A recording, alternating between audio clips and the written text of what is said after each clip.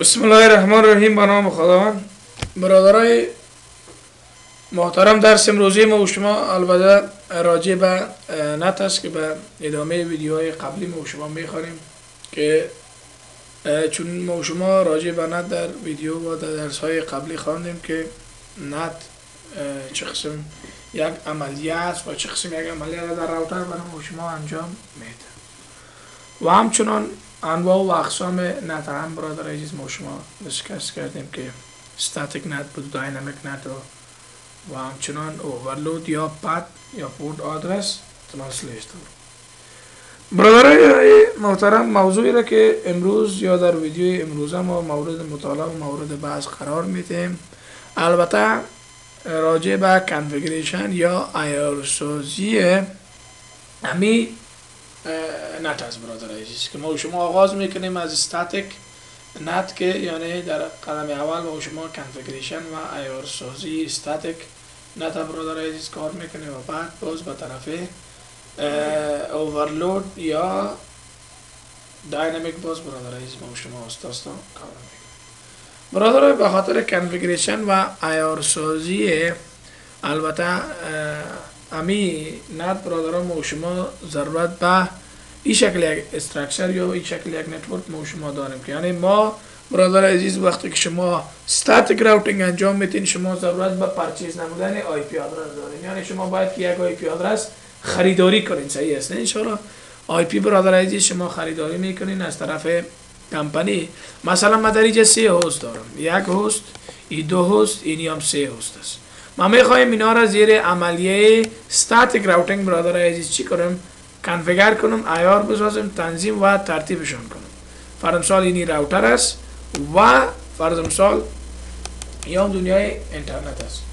اینا رو برادرها به خاطر مشخص نمودن و به خاطر آیدنتیفای نمودن از اینا برادر عزیز در آی پی یعنی به آی پی پابلیک برادر عزیز ما شما به هر هست در عملیه استاتیک ضرورت به چی داریم برادر عزیز؟ ضرورت به آی پی داریم.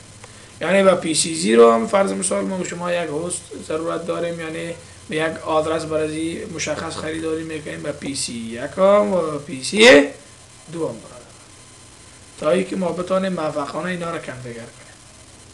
چون استاتیک قانون و مقرراتش هم است که یک پی سی را با یک آی پی برادر عزیز بر ما شما چی میکنه؟ راجستر میکنه، کنفیگر میکنه و از اون لحاظ برادر عزیز ما شما به هر یک پی سی خود یک آی پی چی میکنیم؟ مشخص میکنیم، آیدنتیفای میکنیم. در اینجا برادر عزیز در پرزنتیشن راجع به کانفیگریشن البته نت بر ما شما ایره گفته که قبل از اینکه میگه شما نت میخواین کنفیگر کنین، عیار بسازین، تیار بسازین، یک موضوع را ما نباید فراموش کنیم که ما باید برادر عزیز اینترفیس هایی که به خاطر انساید و اوتساید برادر عزیز چی میشه؟ استفاده میشه، اونها را مشخص بسازیم.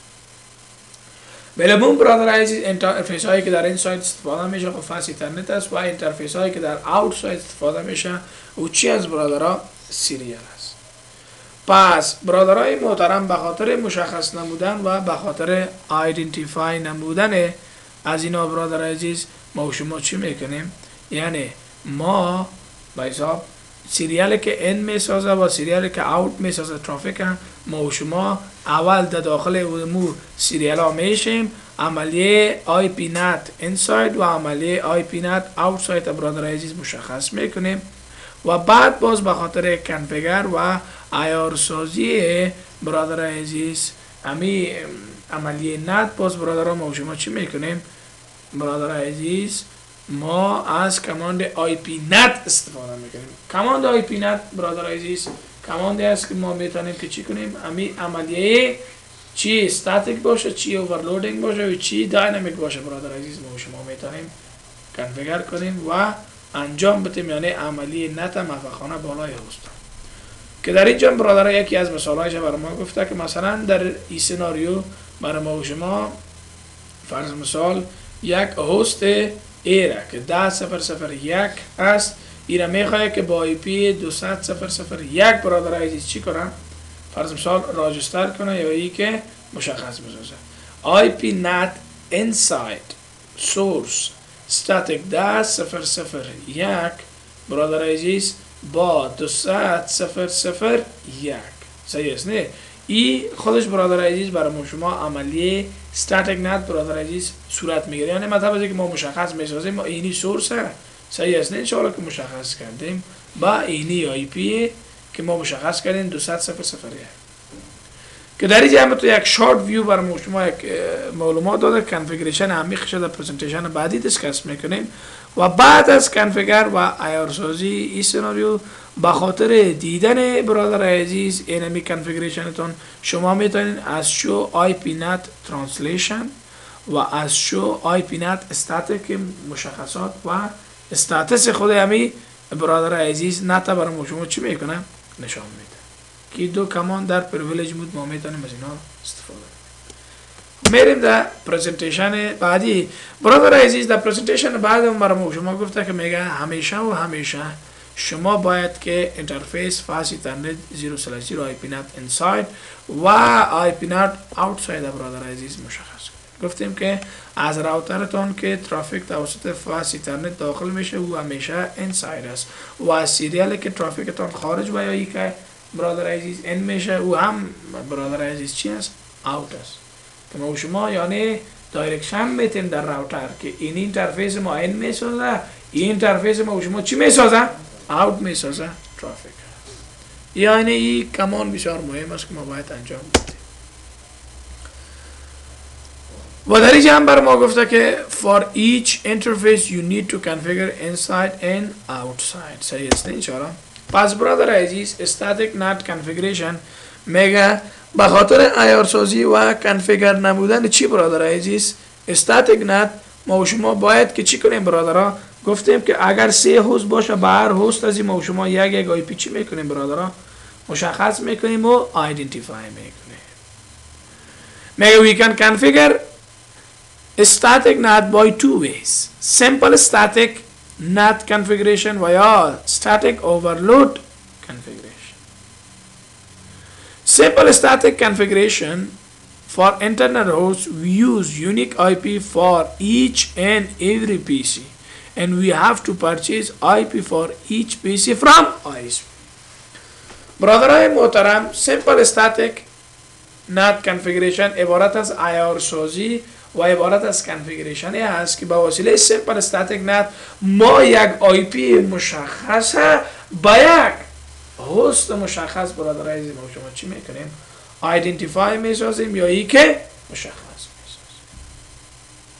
یعنی یک آی پی را با یک هست مخصوص و مشخص برادر ما چی میکنیم؟ مشخص میسازیم. گفتیم اگر 3 هست باشه با هر کدامش یک آی پی میگیریم که 3 آی پی شود پابلیک و اگر یک هست باشه ما ضرورت به یک آی پی داریم یک آی پی پابلیک برش میگیریم با مو راجستر و به خاطر کنفیگریشن دمو راوتر مخصوصی که برادر عزیز شما میخواین همی عمله را انجام بدین دو راوتر داخل گلوبال کنفیگریشن مود میشین و از کماند آی پی نت استفاده میکنیم.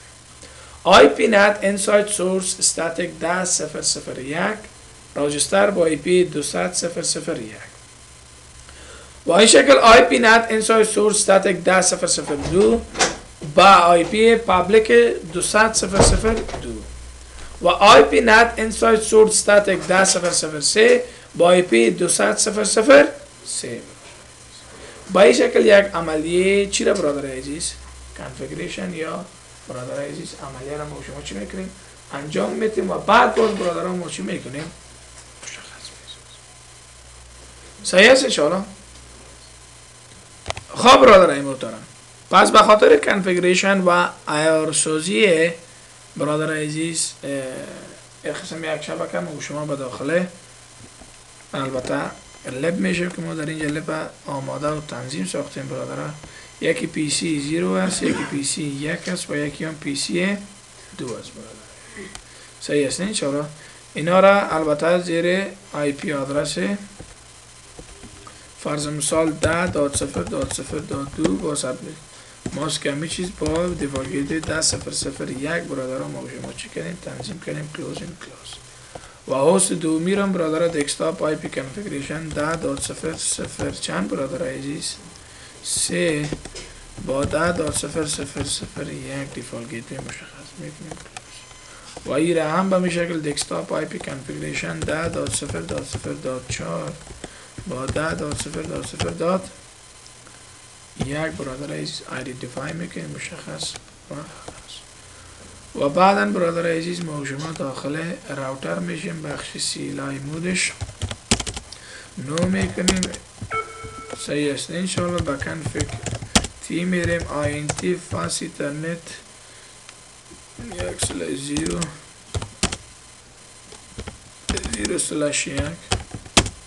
آی پی آدرس میتی میره چند برادر 10.0.0.1 با سبیل ماسک 255.0.0.0 نو شرط میسازیم و بعدا چی میسازیم برادر عزیز اگزیت میسازیم و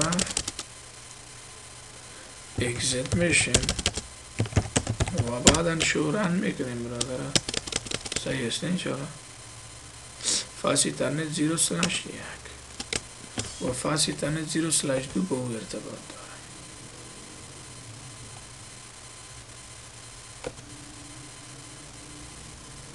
خواب برادر config t int فاست ایترنت 0/0 IP آدرس ما و شما میتیم فرض مثالی ده 200.1.1.1.0 نو شرط میکنیم و بعد چی میشیم اگزیت میشیم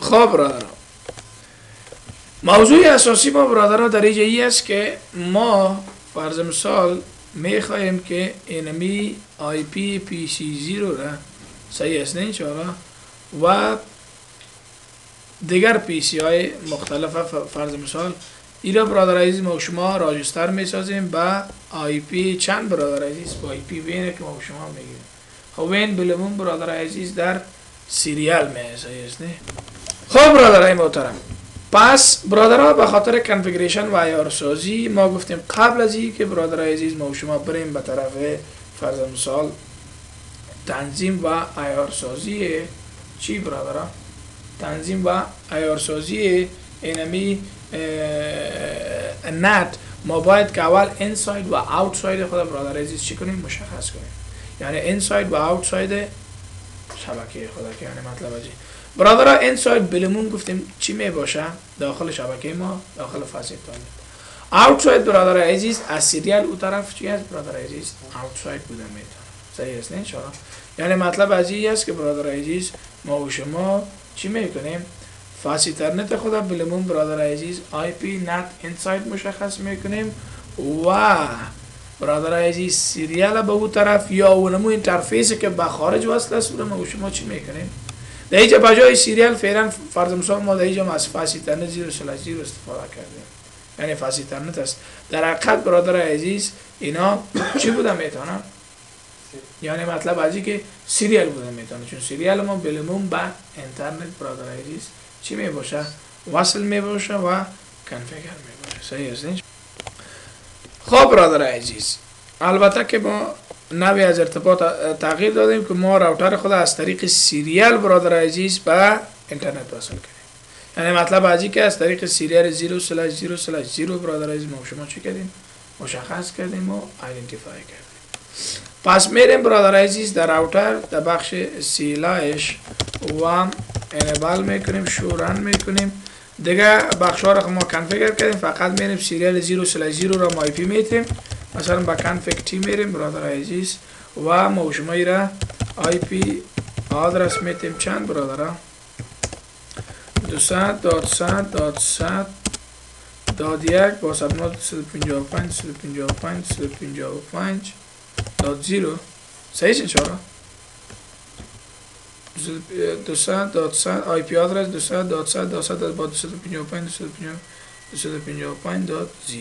خب برادر خب ده پس ما و شما از این ابراهیم در اینجا چی میکنیم برادر آینتی سیریال 0/0/0 و بعد امی کماند ما و شما انجام میتیم انتر میکنیم و بعد چی میکنیم؟ نوشن آی پی آدرس 200.200.1 همین آی پی را دادیم. خب اینجا اوورلودینگ صورت گرفت. پس میگیم برادر قن خیر ما تبدیل میکنیم سیستم سناریو 0.0.1 صحیح اینجا انتر میکنیم.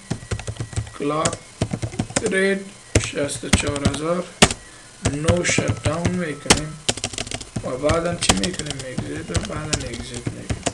شورن میکنیم برادر عزیز. این حال سیریال ما با شما موفقانه ارتباط گرفت. خب برادران، پس از سیریال او طرف برادر عزیز آی پی نت اوتساید مشخص میکنیم، از سیریالی طرف آی پی نت انساید که در این پرزنتیشن برادر عزیز برای ما شما چی کرده؟ مشخص کرده. یعنی قبل از اینکه ما شما کنفیگر کنیم برادران، ما شما گفتیم که چی میکنیم؟ مشخص میسازیم. چی را؟ For each interface you need to configure inside or outside. صحیح است انشاءالله. یعنی به این شکل ما شما چی میکنیم؟ کنفیگر میکنیم شبکه inside خود و شبکه outside خود. پس میریم برادران در پرزنتیشن در راوتر 0 برادر عزیز با config t میریم. INT فاس ایترنت 0/1 ما چی است برادران؟ 0/1 ما انساید است نه برادر عزیز. در اینجا ما شما چی میکنیم برادران؟ در اینجا ما شما از کماند IP فاصله نت استفاده میکنیم. شما اینا رو میتونید که چی کنین؟ مشخص کنین انساید و یا ای که اوتساید. پس فاس ایترنت 0/1 ما چی است برادران؟ انساید است. انساید چی میکنیم؟ مشخص میکنیم و بعد چی میکنیم برادر عزیز؟ آی پی نت انساید و بعد چی میشه؟ اگزیت میشه. داخل INT سیریال 0/0/0 میشه و در اینجا آی پی نت فاصله چی برادر عزیز؟ اوتساید. انتر میکنیم بعدا اگزیت میشه. با مجرد که اکسید شویم برادر عزیز این عملیه را ما شما موفقانه انجام دادیم. البته که در اینجا یعنی آی پی نت انساید شد فاس ایترنت 0/1 و سیریال ما آی پی نت اوتساید شد. صحیح است انشاءالله. این عملیه ما موفقانه صورت گرفت. اینا رو برادر عزیز ما شما میریم به طرف کانفیگریشن و ایار سازی. ما اول اقدامی که میکنیم چی است برادر؟ اولین اقدامی که میکنیم البته اویی است که ما برادر عزیز پی سی 0 که آی پیش چند است برادر عزیز؟ 10.0.0.2 است. این ما شما چی میکنیم؟ راجستر میسازیم با آی پی چند برادر عزیز؟ البته با آی پی 200.0.0.1 و بعد باز میم به طرف کنفیگریشن بعضی از موارد مختلف دیگه. داخل راوتر 0 میشیم گفتیم با گلوبال کنفیگریشن بود میریم با config t برادر عزیز در اینجا از کماند آی پی فاصله نت شما چی میکنیم؟ استفاده میکنیم فاصله میتونیم که مشخص کنیم. صحیح است نه انشاءالله. در اینجا برادر عزیز آی پی نت انساید و یا آی پی نت اوتساید. خب معلوم داره که ما شما انساید است نه، یعنی مطلب از که به داخل خود شبکه ما شما چی میکنیم؟ مشخص میسازیم. آی پی نت انساید صحیح است نه انشاءالله. فاصله در اینجا میگه سورس آدرس ترانسلیشن. سورس ما شما مشخص میکنیم یعنی آی پی نت انساید سورس آدرس. صحیح است نه انشاءالله. آدرس فرض مثال سورس ما آی پی ما چند است برادر عزیز؟ 10.0.0.1 صحیح است انشاءالله. پس سورس ما شما چی میه برادر عزیز؟ 2 میه. ببخشید 2. صحیح است انشاءالله. سورس ما شما در اینجا البته ما میتونیم که چی کنیم؟ مشخص بسازیم. فرض مثال ما لوکال یا اگراپ مشخص چی میسازیم برادر عزیز؟ یعنی سورس ما مشخص میسازیم که آی پی چند است برادر عزیز؟ 10.0.0.2 است. صحیح است نه انشاءالله. در اینجا ما شما استاتیک هم مشخص میکنیم استاتیک. صحیح است نه انشاءالله. بعد از استاتیک ما شما انساید لوکال آی پی آدرس ما شما مشخص میکنیم یا میدانیم که مشخص آدرس IP NAT inside source static 10.0.0.2 صحیح است انشاءالله. و بعد از او برادر عزیز inside global address inside global address یا با آدرس کی برادر عزیز ترانسلیت میشه رو مشخص میکنیم 200.0.0.1 بعد از او برادر عزیز ما شما چی میکنیم؟ یک کماند موفقانه تنظیم است. تو میتونی که چی کنی برادر عزیز؟ انتر کنی یا ای که مشخص بساز. بعد چی میکنیم؟ انتر میکنیم. با مجرد که انتر کنیم IP NAT inside source static 10.0.0 دود با گلوبال آدرس 200.0.0.1 برادر عزیز راجستر. با اینمی سیستم برادر عزیز IP NAT 10.0.0 چی برادر عزیز 3 بعد 200.0.0.2 برادر عزیز ما شما راجستر می سازیم و با می سیستم برادر عزیز 10.0.0.4 با 200.0.0 چی برادر عزیز 3 ما شما راجستر می سازیم. با مجرد که راجستر بسازیم یعنی به هر هست شما علیده ای عملیه را یا ای کنفیگریشن شما چی میکنین برادر تنظیم میکنین و انجام میدین. بعد از این اگزیت میشین برادر عزیز شو رن میکنیم. صحیح است نه چرا؟ با مجرد که شو رن کنیم برادران ما و شما اتومات با نام IP NAT inside با 3 IP 2 IP 3 IP 4 ما و شما با گلوبال آدرس های مخصوصش چی کردیم برادران؟ کنفیگر کردیم IR و تنظیم ساختیم. انال PC0 وقتی که برادر عزیز ریکوست میکنه ریکوست از این در راوتر میره با وسیله IP 200.0.1 با اینترنت میره. وقتی که PC1 ریکوست میکنه با این ریکوست از این با IP 200.0.0.2 با کجا میره؟ با اینترنت. و وقتی که برادر عزیز PC2 ریکوست میکنه IP از این ترانسلیت میشه با IP 200.0.0.3 بازی میره با اینترنت. صحیح است انشاءالله. یعنی به این شکل یک عملیه برادر عزیز نت بر ما شما انجام میده. و وقتی که پس جواب به با 200.0.0.1 اتومات او را ترانسلیت میکنه که در اینساید با کدام آدرس او چی شده ثبت شده با در اینساید با آدرس 200 با 10.0.0.2 اتومات جواب میده به PC0 که IP 10.0.0.2 است که اینی ریکوست را که تو از اینترنت کردی اینی از جواب. صحیح است انشاءالله.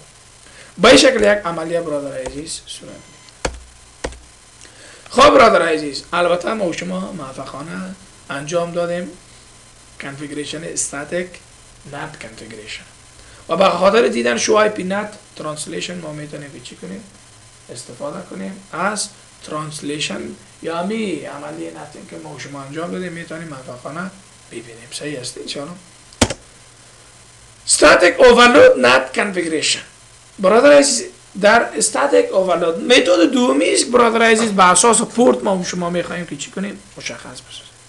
میگه in static overload we can configure one public IP for different split services with different private IPs.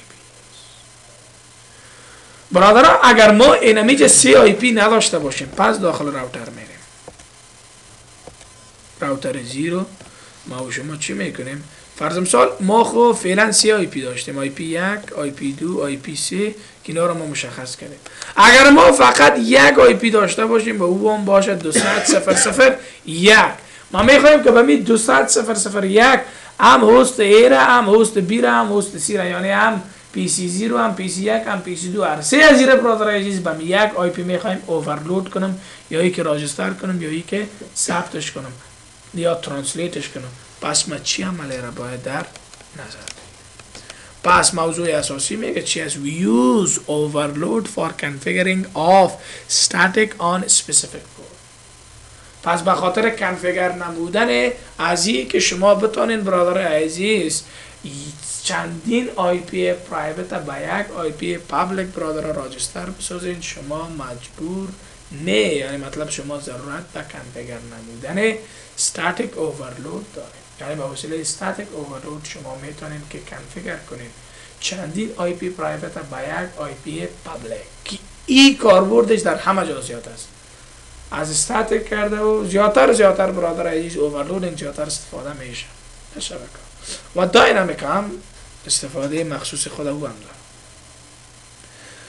مثلا ما شما سه سرور داریم ایمیل سرور است که در پورت 25 است، وب سرور است که در پورت 80 است و FTP سرور است که در پورت 21 کانفیگر شده که ما و شما میتونیم میره در سناریوی خودم مشخص بسازیم. مثلا من در سیسکو پکت ریسر ایره برادر عزیز PC0 را ما مشخص میکنیم از ایمیل سرور با پورت نمبر 25. صحیح است چرا؟ PC1 ما مشخص میکنیم چی؟ وب سرور با پورت نمبر 80 و PC2 را برادر عزیز ما و شما مشخص میکنیم چی؟ فرض مثال FTP سرور با پورت نمبر 21. صحیح است این چرا؟ اینی کانفیگر شد. ما میخوایم که هر سه از اینا را برادر عزیز زیر چی؟ زیر چی برادر عزیز؟ زیر یک IP آدرس چی؟ 200.0.0.1 برادر عزیز ما میخوایم کنار چی کنیم؟ کانفیگر کنیم، عیار بسازیم و تیار بسازیم. پس برادر عزیز به خاطر عملیه و یا به خاطر کانفیگر نمودن اقسم یک عملیه برادر عزیز ما و شما از استاتیک اوورلود کار میگیریم. در استاتیک اوورلود نت کانفیگریشن برادر عزیز ما و شما هر چی را برادر عزیز، یعنی هر هستی که برادر عزیز یک پروتکل مخصوص یا یک سرویس خاص برای ما شما انجام میده، ما اون نمونه را پورت نمبرهایشان یا پورت آدرس هایشان برادر مشخص میکنیم. مثلا برادر IP NAT سورس استاتیک TCP 10.0.0.1 با 25 مشخص از چی است؟ از وب سرور است. نه ببخشید، از ایمیل سرور است. ایمیل سرور یعنی 200.0.0.1 یعنی این کار یعنی این به معنای ازی است که میگه instead of public IP we can write the interface name as below. یعنی بجای پابلیک ما شما میتونیم که چی کنیم؟ مشخص بسازیم چی را انترفیس است. مثل که سیریال یا مثل که هر انترفیسی که از روی اینترنت ما شما چی میشه؟ این میشه داخل شبکه ما. و برادر عزیز 25 یعنی مطلب از این است که برادر عزیز ما و شما یعنی ایمیل سرویس خودم مشخص میکنیم با 25. یعنی مطلب از این است که IP NAT inside source static TCP چون تمام ترانسمیشن، تمام پروتکل های SMTP، POP3 و برادر عزیز HTTP و غیره بیسون TCP IP برادر عزیز کار میکنن. از لحاظ داخل TCP WW هم یعنی وب سرور هم یکی از پروتکل های TCP است. چون ما در TCP IP 10.0.0 باز مشخص میسازیم وب سرور. یعنی وقتی که IP 10.0.0.1 با پورت نمبر 25 کدام ریکوست میکنه تو برادر خان ریکوست از زیر پس باینمی 10.0.0.1 با پورت نمبر 25 پس برای جواب بدی. یعنی مطلب از این است که ما با 10.0.0.1 با پورت نمبر 25 ریکوست میکنیم، ایران نت ترنسلیت میکنم با 200.0.0.1 با پورت نمبر 25. پس وقتی که جواب میده میاد.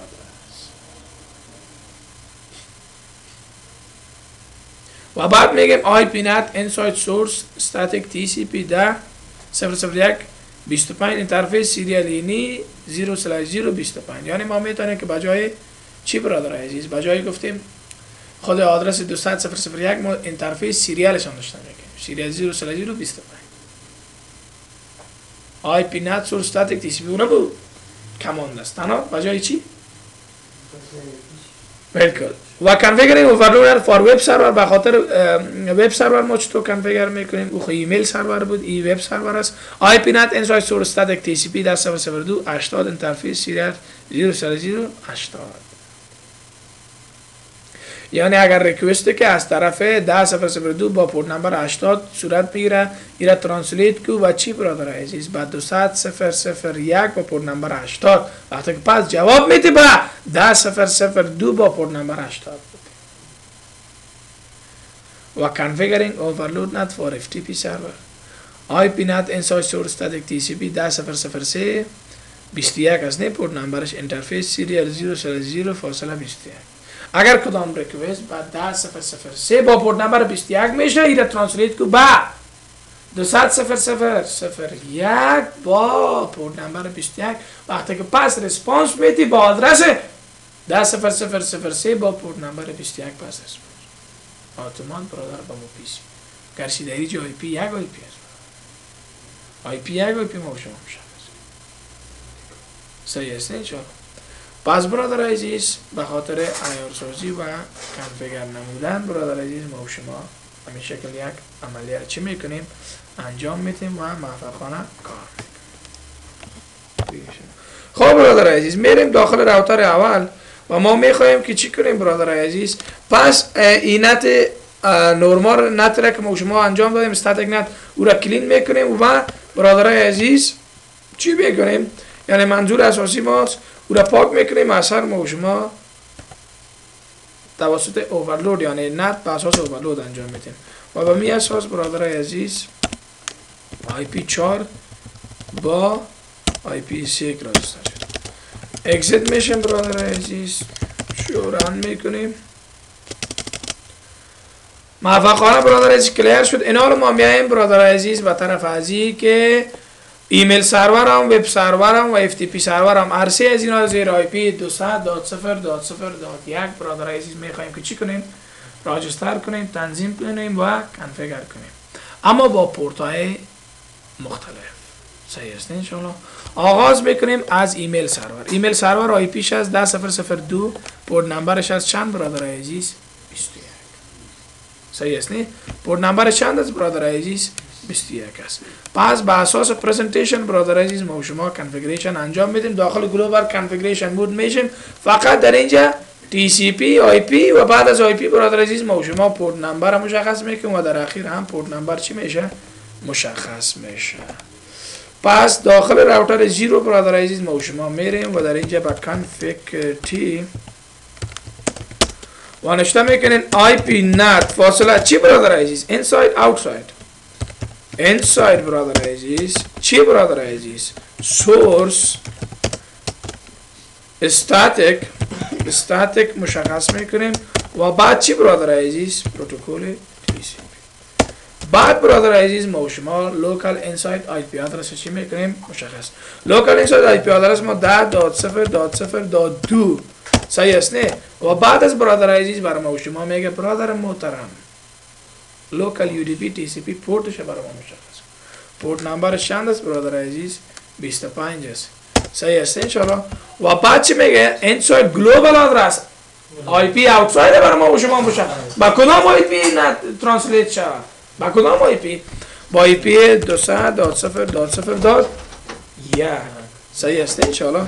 و بعد چی میگه برادر خب باز هم میگه گلوبال در اونجا که مثلا کرا با کدام سرویس برای بگو با می 25 و بعد چی میگه این برادر عزیز؟ میگه کماندت موفقانه کمپلیت است انتر. با مجرد که انتر کنیم برادر عزیز این عملیات با وب سرور برادر عزیز ما و شما با وب سرور موفقانه انجام ببخشید وب غیر دادم ایمیل سرور با ایمیل سرور انجام دادیم. نال میم با وب 80 است. باز داخل راوتر میشیم برادر عزیز آی پی نت باز چی برادر عزیز؟ inside چی برادر عزیز؟ source چی؟ static چی برادر عزیز؟ TCP چون شامل TCP میشه. source آدرس ما 10.0.0.3 همونطور است نه؟ میبینیم یک بار خیر بازم که جنجال نشه برادر وب سرور آی پیش میبینیم 3 است. 10.0.0.3 فاصله چی برادر عزیز؟ پورت نمبر ما چند است برادر عزیز؟ 80. inside global IP آدرس ما 200.0.0.1 برادر عزیز پورت نمبر ما 80. بعدا چی میکنیم؟ این کنفیگریشن برای وب سرور ما و در اخیر برادر FTP هم آی پیش است 10.0.0.4 و پورت نمبرش هم از 21. باز میگیم IP NAT inside source static TCP چی برادر 10.0.0.4 با پورت نمبر 21 با IP 200.0.0.1 پورت نمبر 20. صحیح انشاءالله. انتر میکنیم و بعدا چی میکنیم؟ بعد شو آی پی نت ترانسلیشن صحیح است نه؟ این اتومات بر ما اینا رو اوتساید ما که روابط صورت میگیره نه با اینترنت وقتی ما شما وصل شویم و یک ترانسمیشن که اینترنت صورت بگیره اتومات اوتساید لوکال اوتساید گلوبال دیگه بر ما شما چی میشه برادر؟ امروز با آدرسی که در اینترنت برادر عزیز چی میشه؟ ترانسلیشن صورت میگیره و آدرس دیگه بر ما شما صحیح است ان شاء الله. پس برادر عزیز ما و شما موفقانه تانستیم که بخش استاتیک اوورلود نت کانفیگریشن هم انجام بدیم بدون کدام مشکل بدون کدام پرابلم. سوال باشه بدارم. خب برادر عزیز این عیارسازی و کانفیگریشن استاتیک اوورلود نت کانفیگریشن بود. میریم به طرف بخش آخری ما که بخش داینامیک نت است یا برادر عزیز اتوماتیک نت نتورک ادرس ترانسلیشن. یک چیز معلومات بر ما داده چرا چون دهی بعضی از کارها ما و شما انجام میدیم بعضی از چیزهای جدید است که دو انجام ندادیم دهی انجام میدیم از اون شما باید اول نوآوری‌هاش بفهمید تا که موفقانه بتونید در کانفیگریشن با مشکل روبرو بشید. Dynamic NAT sets up a pool of possible inside global address and defines criteria for the set of inside local IP address whose traffic should be translated with NAT. برادر داینامیک نت خب ما برای شما گفتم داینامیک نت در حقیقت عبارت از عملیه است که یک گروپ از پابلیک با یک گروپ از پرایوت چی میکنه برادر عزیز آدرس مشخص میکنه و هر آی پی پابلیک که اویلیبل بود اتومات او عملیه نت به او صورت میگیره و ریکوست پرایوت ما به وین میره و پس دوباره رسپانس میه به اساس او آدرس. خود داینامیک نت خب معلوم دار است برادر عزیز به واسطه میگه داینامیک نت ما یک پول مشخص میکنیم. پول یعنی یک رنج از انساید گلوبال آدرس برادر عزیز مشخص میکنیم که توسط ازو برادر عزیز ما اینمی لوکال آی پی آدرس های داخلی خود برادر عزیز ترانسلیت میکنیم به چی برادر عزیز به اوتساید. یعنی برادر عزیز داینامیک نت کارش میست که یک پول یا یک آدرس چی برادر عزیز یعنی یک گروپ از آدرس های پابلیک برادر عزیز ما با گروپ از آدرس های پرایوت مشخص میکنیم که میگیم هر آی پی که ریکوست کرد هر آی پی که موجود بود پابلیک او را دراپ نکو اتومات توسط ما چی کو ترانسلیت کنه یعنی مطلب ریکوست روان بکن. The dynamic entry in the NAT table stays in there as long as traffic flows occasionally. برادر عزیز یعنی مطلب عزیز چی است در dynamic entry in the NAT table stays in there as long as traffic flows. برادر عزیز یعنی چون معلوم دار است برادر عزیز داخل داینامیک نت یک سیستم تیبل برادر عزیز یک انفارمیشن تیبل ارگانایز میشه که در داخل از او تمام معلومات و تمام انفارمیشن های اینمی داینامیک نت استور میشه و برادر عزیز یعنی مطلب از این معلومات و انفارمیشن ما و شما با شکل یعنی با قسمی که برادر عزیز یعنی ترانسمیشن ما و شما یا عملیه ترانسلیشن ما و شما صورت بگیره برادر عزیز اتومات از اونمون تیبل فرض مثال چی میشه معلومات گرفته میشه و عملیه ترانسلیشن چی میشه صورت میگیره. The dynamic entry in the NAT table stays in there as long as traffic flows. یعنی هر قدر که برادر عزیز یعنی مطلب از این که فرض مثال معلومات انفارمیشن ما و شما با مو تیبل یا با مو انفارمیشن تیبل موجود می باشه که تا هر قدر که فرض مثال ترافیک ما و شما چی میشه صورت میگیره به شکل فرض مثال موفقانه یا به شکل فرض مثال تیستر یا باربار یا هر ترافیکی که فرض مثال می یعنی ما قسم برادر عزیز نت قسم داینامیک نت قسم انجام میده که یک گروپ گفتیم از پرایوت با گروپ از پابلیک مشخص میشه اما دو ما تو مشخص نمیکنیم که اینی آی پی و اینی آی پی هنی اویلیبل آدرس دمو تیبل اتومات گرفته میشه و عملی نت برای شما چی میکنه انجام. If a new packet arrives and it needs a NAT entry but all the pooled IP addresses are in use, the router simply discard the packet. یک packet دیگه داره. مثلا 10 IP ده ما با 20 IP از پرایوت مشخص کردیم. اما در این زمان چند IP از پرایوت میتونه از استفاده کنه؟ آفرین در این زمان 10 داره. اگر هر 10 IP ما با هر 10 IP پرایوت مصروف بود 11 میای ریکوست میکنه که کدام آی پی موجود نمی باشه. در اون حالت دیگه برادر خان چی کو در راوتر سیمپل discard the packet. او پکت از رو دیسکارد. چرا؟ چون اویلیبل کدام آدرس ما اویلیبل نیست کو عملی از رو در شبکه خارج انجام بده و مفخانه برای اون کار انجام. از اون لحاظ برادر عزیز او چی میکنن؟ دراپ میکنه و دیسکارد میشه و رد. صحیح است انشاءالله. این موضوع اساسی. و به این شکل میگه dynamic NAT create a group of public IP for a group of internal private IPs for accessing the internet. برادر عزیز معلوم داره است که ما توسط داینامیک نت میتونیم یک گروپی از آی پی های پابلیک با گروپی از آی پی های پرایوت مشخص میکنیم تا که به اینترنت اکسس پیدا کنن. Instead of creating a static IP create a pool of IP address specified in a range. یعنی بجای ایجاد نمودن مشخص آی پی تو آی پی ما و شما یک پول یک رنج از آی پی ها را مشخص میکنیم با یک رنج از create an access list in parameters. برادر یک موضوع دیگه که برادر در داینامیک نت صورت میگیره وی از برادر است که ما در داینامیک نت برادر یک گپ بسیار اساس و مهم زیر نام برادر عزیز access list. یعنی از access list ما شما در سا خواندیم از access list استفاده میکنیم به خاطر پرمیت و دینایی کردن بعضی از ترافیک ها و بعضی از link access list to the pool. و بعد از اون باز برادر عزیز ما شما access list با اینمی پول که جور میکنیم لینک میتیم باز عملی ما موفقانه چی میشه. یعنی برادر عزیز داینامیک نت برادر عزیز ما پول جور میکنیم access list جور میکنیم و بعد از اون پول باز access list ارتباط میتیم یعنی لینک میتیم باز عملی ما موفقانه سکسسفولی میتونه صورت بگیره. خب جا برادر عزیز نمیپیچیم میایم برادرها به طرف عیارسازی و کنفیگر نمودن چی برادر عزیز امی داینامیک نت میگه for each user you need to configure inside or outside. ما این کار وقت انجام داده می ضرورت به این نیست فقط میایم یک رنج مشخص میکنیم که مشکل ما حل شود.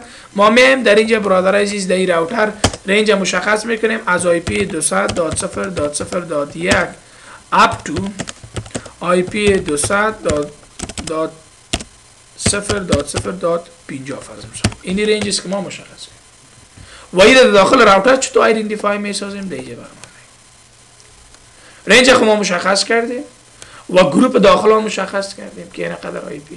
Here we have purchased a range of IP public from ISP از 200 اینی تا این قدر. ما این IP را خواست ISP از کمپانی ISP خریداری میکنیم رنج برای و او را برادرای برای این رنج باز ما یک پول جور میکنیم چی؟ یک پول یک رنج جور میکنیم که اینا را دیفاین میکنیم. پس چطور جور میشه بیشه؟ خب برادر عزیز داینامیک نت کانفیگریشن میگه we must create an access list and pool for dynamic configuration. یکی access list در داینامیک بسیار مهم است که باید جور کنیم و یکی هم پول. اول برادر عزیز اقدامی که میکنید شما create an access list. اول میرین یک access list جور میکنید. access list 1 permit 10.0.0.0 با ولکار ماسک 0.255.255.255. این تو یک access list جور میکنیم به نام یک خلاص. بعد از اون configure NAT dynamic pool باز میرین پول تنظیم میکنید. باز IP NAT pool بارکزای یک نام میتن هر نام بوده میتونه خالد جمال علی یوسف تکحت و غیره. IP NAT pool بارکزای 200.0.0.1 با 200.0.0.254 فاصله نت ماسک کشیمه 255.255.255 و بعد از اون لینک access list to pool و بعد از اون access list با پول شما چی میتین لینک میتین IP NAT inside source list یک پول بارکزای overload. صحیح است انشاءالله. IP NAT inside source list یک پول بارکزای overload یعنی مطلب از این که پول جور کردیم برنامه بارکزای او را با access list یک با انجام دادن این عملیه any available private address میتونه با any available public address برادر خان چی کنه؟ ترانسلیشن انجام بده بدون کدام مشکل بدون کدام پرابلم. برادرها پس منتظر چی هستیم؟ ما میریم به طرف کانفیگریشن و عیارسازی. ما و شما خواهی پی را مشخص کردیم از 200.0.0.1 تا 200.0.0.50 که فراموش ما و شما نشه و اولین اقدامی که میکنیم یک اکسس لیست جور میکنیم و در او پرمیت میکنیم کل نتورک داخلی را. چی را؟ کل نتورک داخلی را. پس کانفیگ تی میریم و در اینجا چی ایجاد میکنیم برادران؟ اکسس ببخشید میدارم اکسس داش لیست فاصله ده یک لیست برای ما جور کو که در او پرمیت بده برای ما. چی را برادر عزیز؟ ما میخوایم که چی را؟ تمام آدرس ها را نتورک آیدی را مشخص میکنم. 10.0.0.0 با ویلکارد ماسک 0 دات خانه اولش ببین که ای باشه، خانه دومش هر چی که بود، خانه سومش هم هر چی که بود، خانه چهارمش هم هر چی که بود. پرمیت که دیگه اجازه بده. صحیح است ان شاء الله. و بعد از اون طرف ما و شما دیگه کانفیگریشن اینجا البته چی میکنیم؟ ضرور نیست که ما یعنی لیست دادیم انیره، یعنی مطلب در این نتورک هر چی کس کلش چی اجازه و لیست ما به نام چی است؟ ده فراموش نشه. انتر استپ اول ما با پایان رسید، میریم به طرف استپ دوم. استپ دوم ما نت داینامیک پول ایجاد کردن پول است برادر عزیز. آی پی نت پول مشخص میکنین رنج تان و بعد از اون نت ماسک مشخص میکنین. آی پی نت فاصله چی میگه برادر عزیز؟ پول میخوایم که ایجاد کنیم. در پایان برای ما میگه پول. میگه برادر عزیز ورد پول نیم، نام پول چی باشه برادر عزیز؟ بگو پول نیم باشه فرض مثال تک خالی باشه. بعد از چی میگه؟ میگه استارت آی پی آدرس. پولت از کدام آدرس؟ کدام پابلیک آی پی را خریداری کردی و از چند شروع میشه؟ بگو از 200.0.0.1 شروع میشه. باز چی میگه برادر عزیز؟ انت آی پی آدرس. آی پی آدرس آخری از این برای من بگو 200.0.0.50 گفتیم نه 50. انت آی پی ما 200.0.0.50. بعد از چی میگم؟ بیادر نت ماسک شه میگم مشخص. نت ماسک از این برادر عزیز مساوی به چی میگه برادر عزیز؟ مساوی به اینا رو نظر به ماسکی که شما خودتان در کلاس سی یا با مون ماسکی که آیسپی براتون دادن، با کدام سبلین ماسک که آیسپی دادن فراموش نشه با ما آیسپی با مون میگیره. هر سبلین ماسکی که داده مثلا میشه که سبنتین کرده باشه 50 آی پی رو تو کشیده باشه تو امروز عملیات امروز سبلین ماسک میتی تو نمیشه که 255 صفر صحیح. اما بای دیفالت ما شما چی است 255 اما کمپانی که هر ماسک را که برای شما مشخص کرده شما اونم با آدرس چی میکنید مشخص و بعدا چی میکنیم؟ میگه برادر کماندت موفقانه است پولام به نام تک ما برای جور میکنیم فقط انتر بزنیم خلاص انتر میکنیم. ما مجرد که انتر کنیم آی پی نت پول به نام تک چی شد برادر عزیز؟ ایجاد شد. استپ نمبر 2 هم دمیجه به پایان میرسه. آمدیم به طرف استپ نمبر 3 لینک اکسس لیست تو پول. اکسس لیست با پول برادر عزیز ما و شما چی میکنیم؟ آی پی نت اینساید سورس لیست میگیریم و پول بارکزای اوورلود میگیریم. صحیح است نه؟ آی پی نت اینساید سورس لیست. بعد نشته میکنیم آی پی نت چی برادر عزیز؟ اینساید چی برادر عزیز؟ سورس. سورس خود نال در اینجا چی را میگیریم برادر؟ استاتیک نمیگیریم، چی را میگیریم؟ لیست میگیریم. پس لیست مشخص میکنیم. میگه لیست مشخص که لیست چند بود؟ لیست 10 برادر. بعد از اون چی میگه برادر عزیز؟ بعد از این حالا میگه بیادر پولت مشخص. پس پول ما و شما برادر عزیز چی است؟ میگه word name of the pool. پول ما چی بود نامش برادر عزیز؟ تک. اما درسته. و بعدا برادر عزیز میگه آی پی نت اینساید سورس لس دن پول بارکزای. اینه پول بارکزای. و بعد از اون چی است برادر عزیز؟ ما و شما میگیم آی پی نت صحیح است نه؟ انشاءالله کمانده که اینجا برات گفت تکمیل است خواهد اوورلود اونجا گفته برای ما. صحیح است نه؟ انشاءالله سیار که آمد یعنی مطلب عزیزی که کماندتان در اینجا اگر انتر کنیم موفقانه است مشکلی است. پس میگیم over LOAD load. بعدا چی میگه؟ اینال اوورلود هم نمیگه موفقانه سیار انتر میکنیم برادر عزیز. پس آی پی نت اینساید سورس لیست دا پول تک اوورلود برادر عزیز. ما مجرد که انتر کنیم بعد از اگزیت میشیم شو IP NAT ترانسلیشن انتر کنیم برادر عزیز. بازم هر وقت که ارتباطات ما و شما به شکل وبین وصل شد اتومات اوتساید لوکال اوتساید گلوبال آدرس من به چی میشه تنظیم میشه. پس برادر عزیز اینال هر وقت که برادر عزیز PC0 رو ریکوست میکنم میبینه که در بین 200.001 تا 200.050 هر آی پی که موجود بود اتومات به اون آی پی ترانسلیت میشه، ریکوست ازی میره به اینترنت و پس برای جواب میده.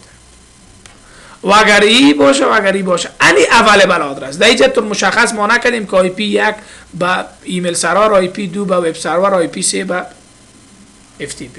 هر آی پی که مقصد موجود بود که می ریکوست کنه ریکوستش میره به راوتر به انی اویلیبل آی پی آدرس پابلیک ترانسلیتش میکنه، ریکوستش روان میکنه به اینترنت. پس دوباره به مو آدرس برای چی میشه؟ جواب. این کار اساسی چی است برادر عزیز؟ کار اساسی